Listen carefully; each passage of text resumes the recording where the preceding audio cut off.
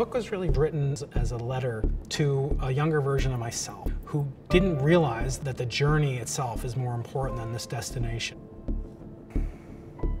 I was really caught up from my very first year of graduate school, and we all used to think about what could we do to win a Nobel Prize. It was the ultimate A+.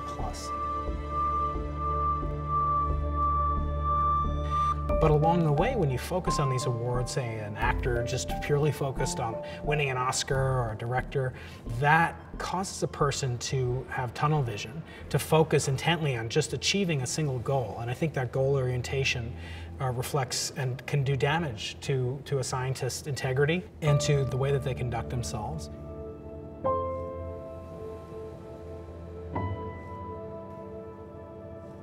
I think it actually, in many cases, is punishing scientists. It's setting up artificial collaborations that disintegrate because the competition that exists to win the Nobel Prize, to compete for the dwindling amount of resources that are available. And also that the prize is really not representative of the spectrum that is modern science. It's diverse.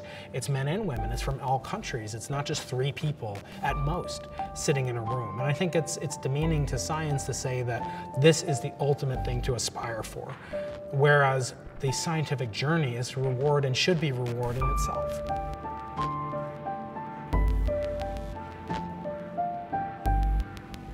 And I think we have to act now. I think it's an urgent time. We can actually transform it before it's too late.